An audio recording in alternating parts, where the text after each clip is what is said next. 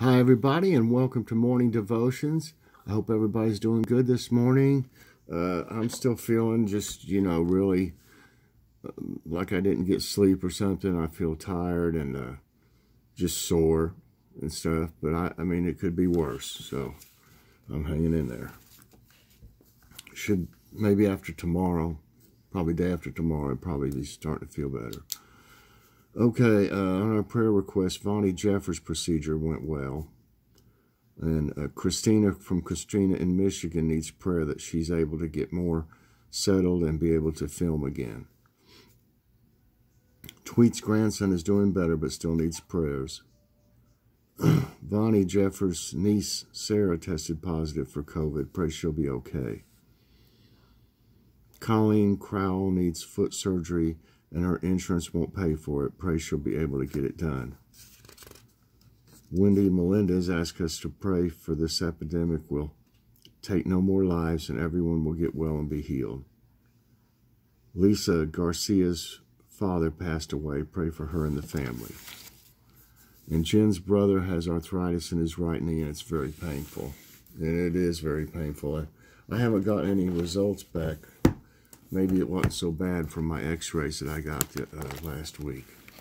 Haven't heard anything yet, so that might be good. I mean, maybe I don't have it bad if I've got it.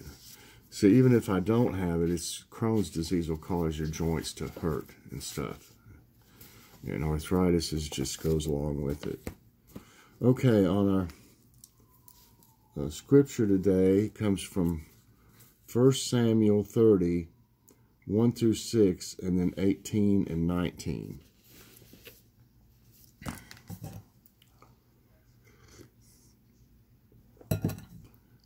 David and his men reached Ziklag on the third day. Now the Amalekites had raided the Negev and Ziklag, and they attacked Ziklag and burned it, and had taken captive the women and everyone else in it, both young and old. They killed none of them, but carried them off as they went on their way. When David and his men reached Ziklag, they found it destroyed by fire, and their wives and sons and daughters taken captive. So David and his men wept aloud until they had no strength left to weep. David's two wives had been captured, Ahinoam and Jezreel, and Abigail, the widow of Nabal of Carmel. David was greatly distressed because the men were talking of stoning him. Each one was bitter in spirit because of his sons and daughters. But David found strength in the Lord his God. David recovered everything the Amalekites had taken, including his two wives.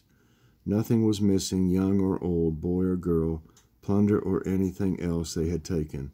David brought everything back. Okay. And our devotion today is entitled, Recovering What's Lost. At the phone store, the young pastor steeled himself for bad news. His smartphone accidentally dropped during our Bible class. Was a total loss, right? Actually, no.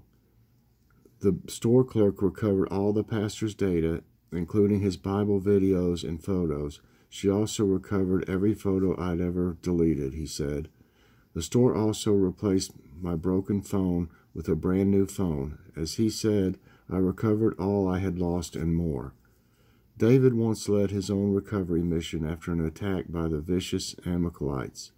Spurned by Philistine rulers, David and his army discovered the Amalekites had raided and burned down their town of Ziklag, taking captive the woman and everyone else in it, including all their wives and children. So David and his men wept aloud until they had no strength left to weep.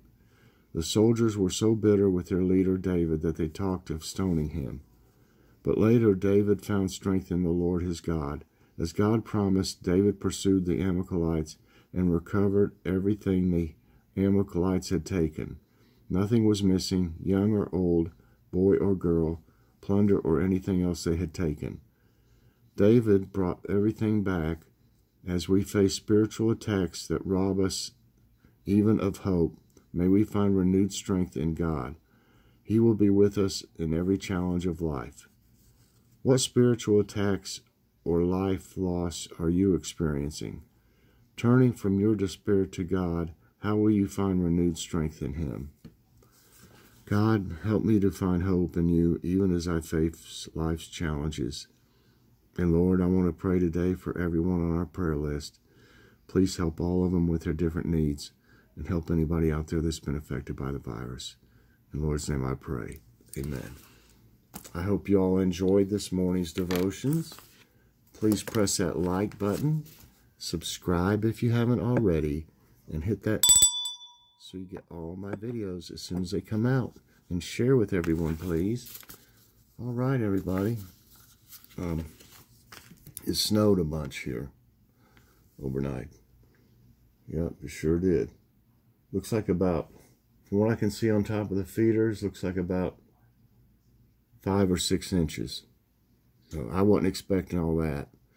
When the last time I looked out yesterday evening, I went out when I took the garbage out, and that was about 8:30 or something like that, 9 o'clock. It was still kind of rainy, a little rainy, but not very much. But I sure didn't expect to wake up to this. I'd like to have caught all that snow coming down in the film, but I didn't.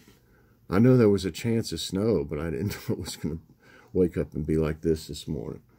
So it's on the street and everything. I mean, good thing we don't really have anywhere to go today, because we're not.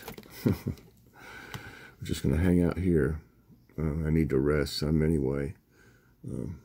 So everybody, I appreciate you watching so much, and I will be seeing you a little later on Morning Coffee Break. Bye, everyone, and God bless.